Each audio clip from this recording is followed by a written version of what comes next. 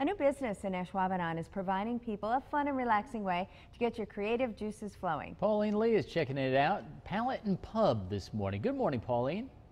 Oh, the creative juices are flowing and these blank canvases are turning into our own pieces of art. Take a look at how far I've gotten. Yeah, this is all with the help of Tama, one of the instructors here. So I've got my coffee, we're relaxing, part of the whole experience of Palette and Pub.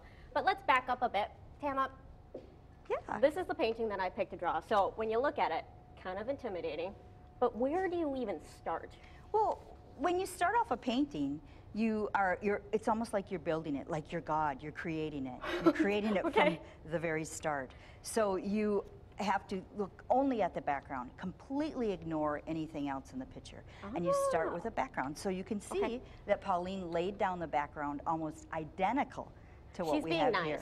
She's being nice. Pauleen has a very painterly brushstroke, and secretly, maybe in another life, she probably was Picasso. Oh, so I don't know if you should go that far, but I will take that as a compliment. But she has a beautiful background here, and we're ready now to build onto that with the things that end up in the foreground, which is what's up front, in the middle ground.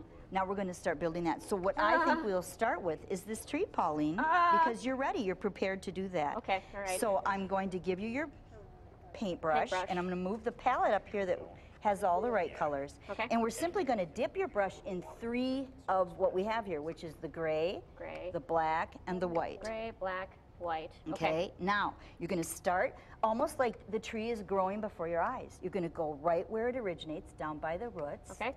And then you're going to take a stroke up. Up? All the way up? All the way up to the end of the canvas. All right. Now, don't worry, you got it. Beautiful. Cool. Now, look at that. What are you going to do? What do you think you need to do?